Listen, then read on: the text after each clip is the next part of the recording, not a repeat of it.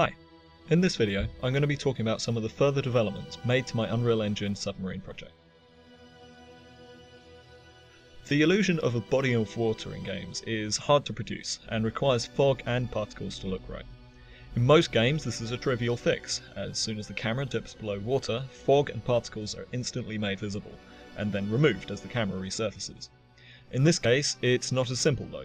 Because the camera is inside of the submarine, there's a point where both underwater and above water is visible. In my previous attempt at a submarine game in Unity, I avoided surfacing altogether, but in order to really sell the idea of being underwater, I felt the player should be able to resurface and float. The fog in game is a custom post-process effect, which lets me control darkness with depth and colour. Fogging everything isn't good enough though, so fog needs to be culled above water level. For the sake of simulation across all objects, I'm using 0 on the Z-axis. This still isn't perfect though, so the final effect has two layers. The main fog and another above, which fades back as the player nears the surface. It's not the prettiest solution, but it ensures the player will always see fog when they dip under the waterline.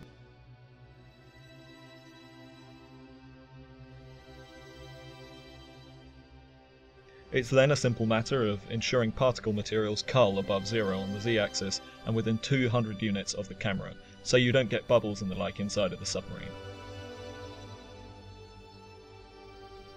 The second challenge was the heads-up display.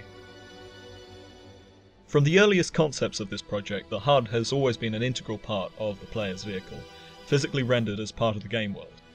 Pasting it onto the glass bubble isn't really enough, as the camera can move around the cockpit, and so the targeting information needs to appear ahead of the submarine, similar to a red dot sight or a fighter jet HUD. In the Unity prototype, the HUD was just large geometry outside of the submarine, and assigned to a separate render layer. The submarine itself was also separate, ensuring it rendered over the HUD, and both over the outside world. Unreal lacks this feature in any simple means, and so a new solution was required. In this version, the HUD is still made using mesh geometry outside of the cockpit, but here it only writes to the depth buffer, where a separate mesh on the glass bubble uses a transparent material to draw the object ahead of it. This is much more true to life, and opens up possibilities of some interesting effects, as well as making the turning off of the HUD as simple as hiding the display object. Currently, the HUD is limited to one colour at a time, but with a new addition of a custom stencil to the engine, a multicoloured version will be very simple to implement. One of the core elements developed on has been making the submarines more modular, allowing for weapons and gadgets to be added and defined in a data table, and for the player to customise their craft in a shop, changing and refilling weapons, as well as buying new subs with unique properties.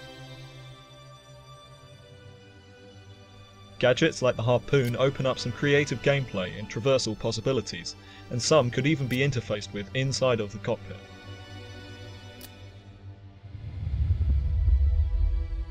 Each weapon behaves differently, but all are common in that they have a substantial amount of recoil and inherit the player's velocity, forcing the player to consider their own movement when firing.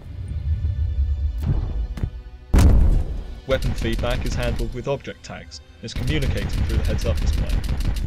All of these elements will hopefully be a solid groundwork for expanding the game.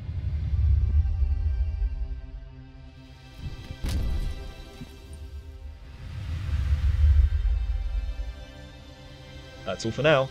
I'll be releasing a playable test environment to gather feedback soon, so watch this space.